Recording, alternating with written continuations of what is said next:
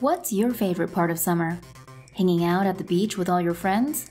Playing frisbee with all your friends? How about the killer heat waves that have come to destroy us all? If you went for option number 2, the US right now has almost certainly been the place to be for the past few days. Here's what you need to know.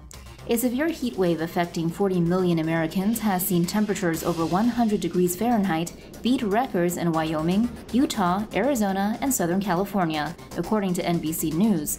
It has two main causes, according to the Associated Press. First, a heat dome, or area of high pressure. Sinking air from the Earth's atmosphere prevents air near the ground from rising. That sinking air operates like a cap, trapping warm ground air in place, according to the U.S. National Oceanic and Atmospheric Administration. Without rising air, there is also no rain, and nothing to stop hot air from becoming hotter. That high pressure works in combination with a 2-decade dry spell that has sucked moisture out of soil in much of the western United States. Usually, some of the sun's heat evaporates moisture in the soil, but according to the Associated Press, scientists say the western soil is now so dry that the energy is instead used to make the air even warmer. As a consequence of the extreme heat, at least 14 new wildfires broke out this week in Montana and Wyoming alone. Firefighters also fought fires in Arizona and New Mexico, with U.S. Department of Agriculture meteorologist Gina Palma saying these were certainly conditions that we would not normally see in June. Power networks across the country have also been strained due to increased use of air conditioning, according to Reuters. Operators in California asked homeowners across the state to conserve energy in the late afternoon and evening when demand surges. In graphs published on its website, the U.S. Environmental Protection Agency show that heat waves like this are almost 3 times as frequent as they were in the 1960s, increasing steadily for over 60 years. Furthermore, the duration of these heat waves is now almost a full day longer.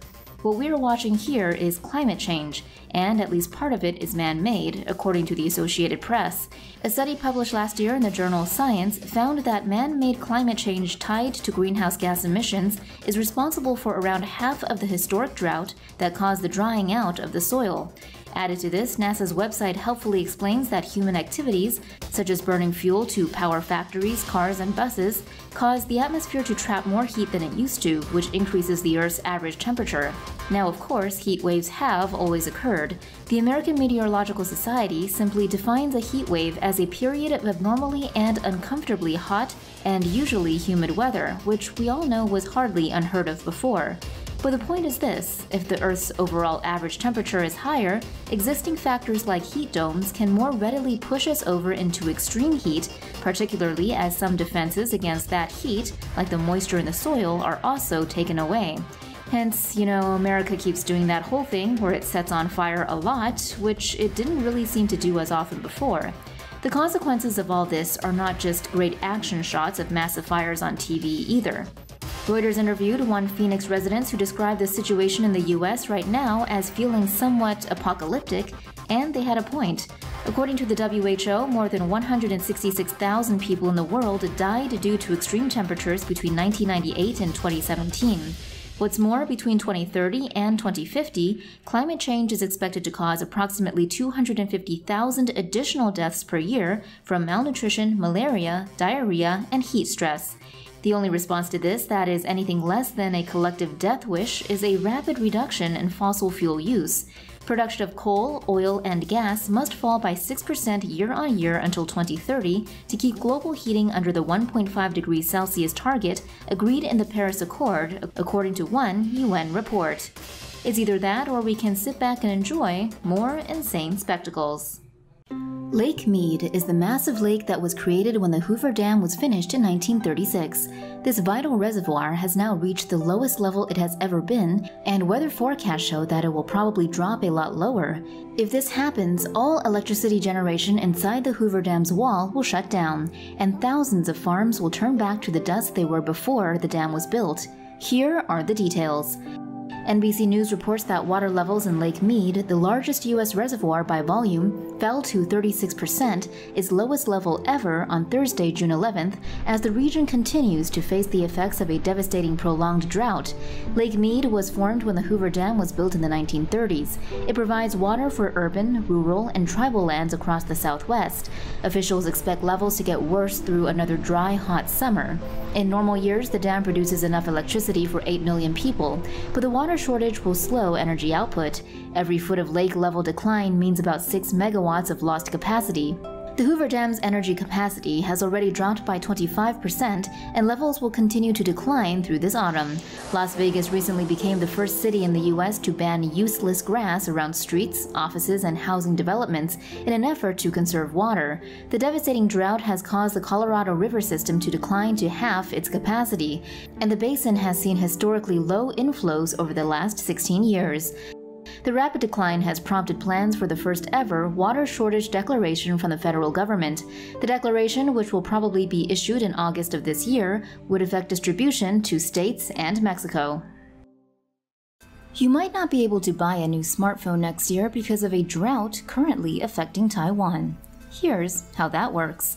Taiwan's worst drought in decades could further strain an already unstable global supply chain for production of the semiconductors that power the world's notebooks, monitors, TVs, smartphones, tablets, and cars. In an average year, Taiwan receives 2,500 millimeters of rainfall, the most of any OECD equivalent country, according to Taiwan Business Topics. However, while typhoons usually hit Taiwan from the east during the rainy season and help replenish reservoirs, in 2020, for the first time in 56 years, no typhoon made landfall. The effect has been a drastic drop in water supply, with water levels at the country's largest reservoir, Tsengwen, falling to their lowest in 15 years, and the Baihe Reservoir now completely dry, according to the AFP. Taiwan's semiconductor industry is vulnerable to the drop because its processes for cleaning chips and creating a hyper-sterile environment for their production are water-intensive. AFP reports its largest manufacturer, TSMC, alone goes through 156,000 metric tons of water a day. Other sectors are also vulnerable. According to the CIA World Factbook, industry uses 10% of Taiwan's water supply. Households use 20% and agriculture up to 65%, despite the latter contributing just 1.8% of GDP. Lack of storage capacity makes Taiwan vulnerable to climate change. Citing Taiwan's Water Resources Agency, Taiwan Business Topics reports reservoirs only constitute around 25% of its water supply, with rivers providing almost 50% and groundwater extraction 30%. Taiwan can store only around a month and a half's water requirement. One possible solution to the crisis, building more dams, remains unlikely as the ideal locations have already been used.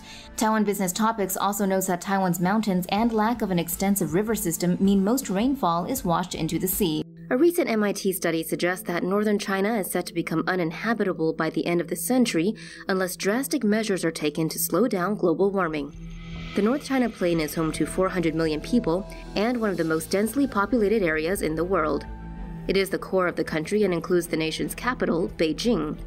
It's also an important agricultural area where intensive irrigation leads to higher humidity in the air. This point is particularly important according to the researchers behind the study. To determine survivability in hot weather, they used an index called the wet bulb temperature, which takes into account both humidity and temperature. They found that above a wet bulb temperature of 35 degrees Celsius, equivalent to 95 degrees Fahrenheit, even a healthy person in the shade may not be able to survive.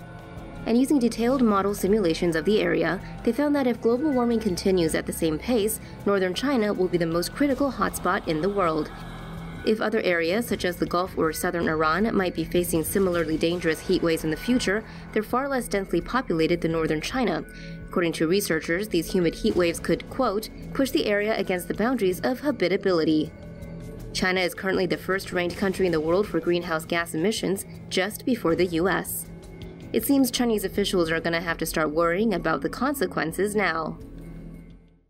The Guardian reports that a study by the Chinese Academy of Sciences has found that recent human activity has shifted the Earth's axis by an unprecedented margin. The planet's geographic north and south poles are the points where its axis of rotation intersects the surface, but they are not fixed. Changes in how the Earth's mass is distributed around the planet cause the axis, and therefore the poles, to move.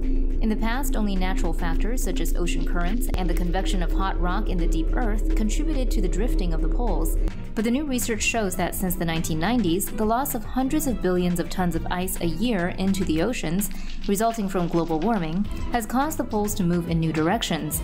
The scientists found the average speed of drift from 1995 to 2020 was 17 times faster than from 1981 to 1995. Since 1980, the positions of the poles have moved about 4 meters. The study theorizes that the accelerated decline of water stored on land is the main driver of the rapid polar drift since the 1990s. The flatlands of the Siberian tundra were shaken by a violent and powerful explosion that blew out a huge crater 30 meters deep. CNN reports that this explosion last year was the 17th blowout crater to appear in Russia's remote Yamal and Gida Arctic peninsulas, since the first was spotted in 2013. The new crater also offered the first opportunity for scientists to use drones to build a 3D model of the crater. The 3D model largely confirmed what scientists had hypothesized. Methane gas builds in a cavity in the ice, causing a mound to appear at ground level. The mound grows in size before blowing out ice and other debris in an explosion, leaving behind a massive crater. What's still unclear is the source of the methane. It could be coming from layers deep within the Earth, or closer to the surface, or a combination of the two. Scientists believe that the frozen earth of Siberia's tundra acted as a plug that kept the methane trapped. As the region warms up and the permafrost melts for the first time in recorded history, it's expected that the methane blowouts would become more frequent.